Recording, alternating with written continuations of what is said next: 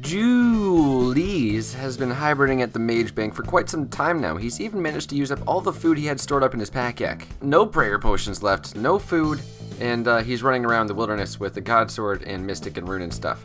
Now, this is where it gets tricky.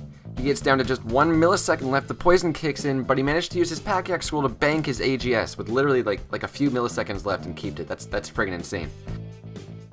Meanwhile, Crazy Arrows is doing some pure PKing when you realize this guy may be the craziest motherfucker on Earth right now, because he's doing some major risking with the claws, the green Halloween mask, and then you realize there's also a Santa hat in his inventory. He must have balls of steel.